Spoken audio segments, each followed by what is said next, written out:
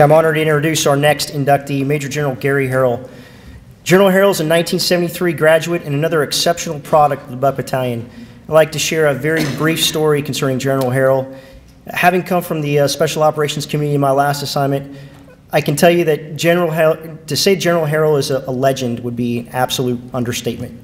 About this time last year over the mountain in Fort Bragg, North Carolina, when I received word that I'd been selected for this particular position, a very, very old, crusty, but one of my mentors, old retired Command Sergeant Major named C.W. Thompson, grabbed me and said, "Dan, I just shot a note to Gary Harrell," which sort of shocked me.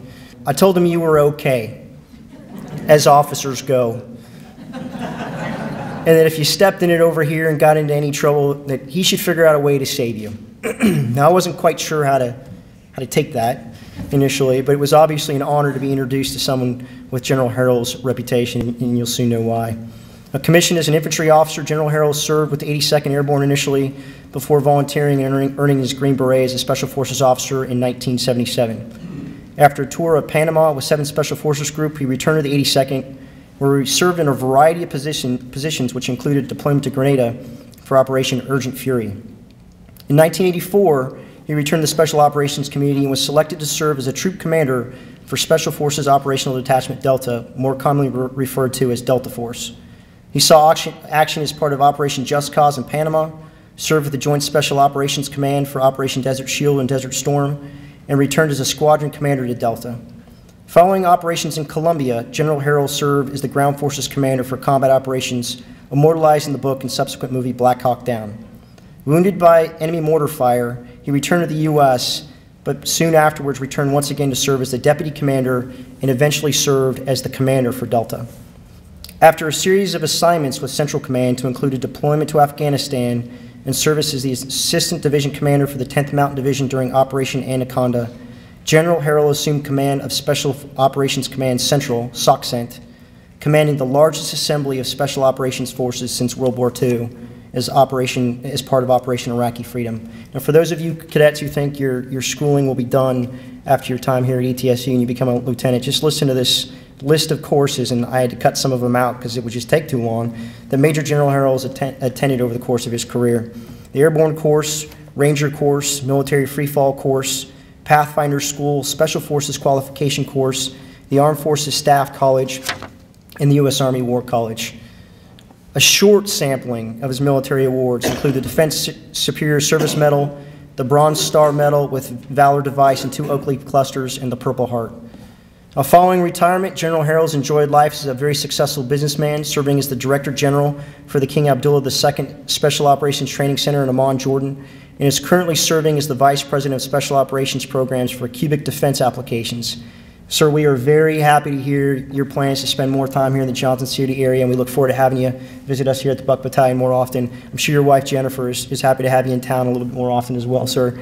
I knew right away that I was inheriting an awesome program when I found out that our alumni included Major General Harrell, and we're very proud to include him to the Buck Battalion Hall of Fame. Sir.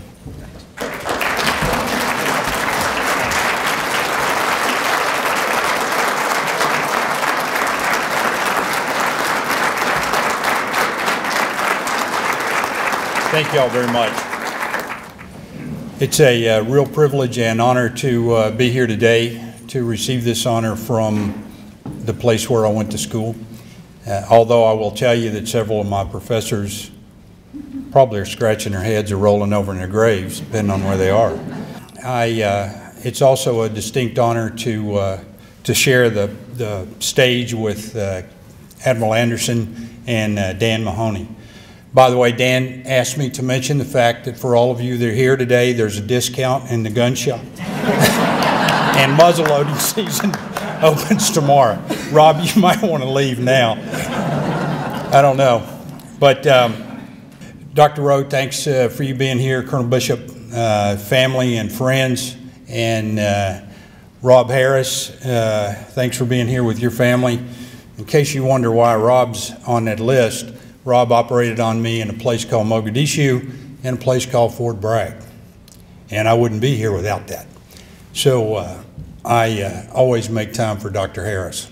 I am very excited to accept this award today, but I don't do it for myself. I accept it for the non-commissioned officer corps, in particular the United States Army, but our military. Most of you have no idea what the non-commissioned officer corps means to the United States military, but I'll tell you, there's no other military in the world that does non-commissioned officers like we do. They're the backbone of the military, and they're responsible for my successes, that and the teammates I was fortunate enough to serve with in my time in service. I'd also like to thank my family and friends. You know, most of us who wear the uniform are gone for too many birthdays, too many anniversaries, and all of that. And it is a privilege and an honor to have a family that supports you as well as my family has supported me. And last but certainly not least, I want to thank my high school sweetheart for many, many years, who's put up with all of those absences and a lot more than that.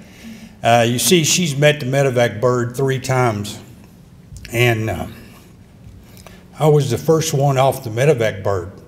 Now, you may think that's fairly inconsequential.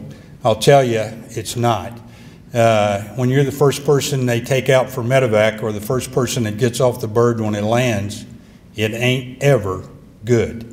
And Jen did that with me, and she's been to way too many death notifications for family members who aren't coming home, and she was always there by my side for that.